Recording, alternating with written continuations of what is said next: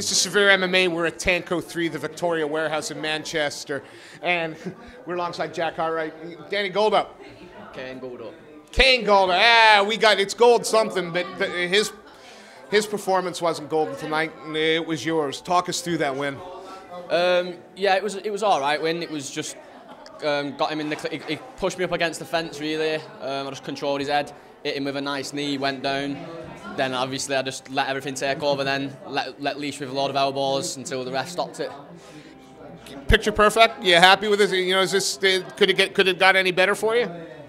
Yeah, it could have done.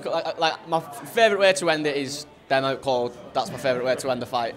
But it's always good having to get pulled off someone. That means you've really beat the life out of them, and that's what we're all here to do, really. You know, Saul Rogers, obviously, he was going a little bit.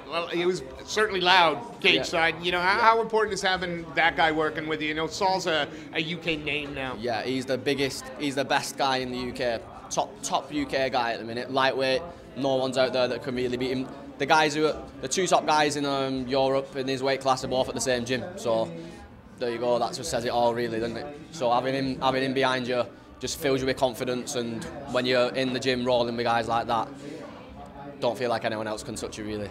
You know, what's next for you? You know, this was not a mark on you. A few weeks. Have you got another fight penciled in already, or are you going to take a little time? No, I'm not taking any time off. I'll be back in the gym next week.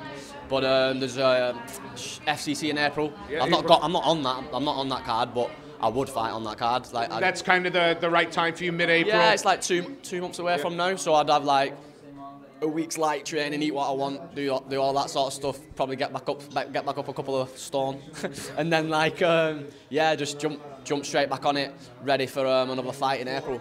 Is this going to become? Is this the full-time career now? This is full-time. This is a full-time thing where every bantamweight needs to be careful when they sign a fight with me, because every bantamweight is going to get it. It's going to be dangerous. So they need to think twice before they agree to fight me.